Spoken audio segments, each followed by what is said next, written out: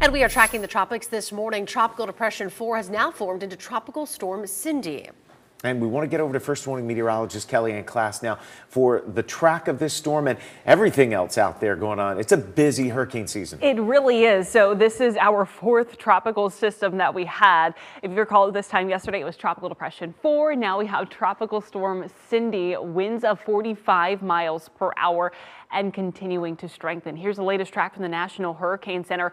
Continuing that west-northwesterly track at about 15 miles per hour, strengthening this weekend to winds of 60 miles per hour. But as it continues that northwesterly track, it passes north of Puerto Rico, Hispaniola, and northeast of the Bahamas. And once it gets towards the Bahamas, it actually becomes a remnant low. So not expect to have really any big impacts to Central Florida. And of course, we have Tropical Storm Bret. Does not look that impressive this morning. It's going to continue that westerly track as well and become a tropical depression later on this weekend as it moves into the Caribbean.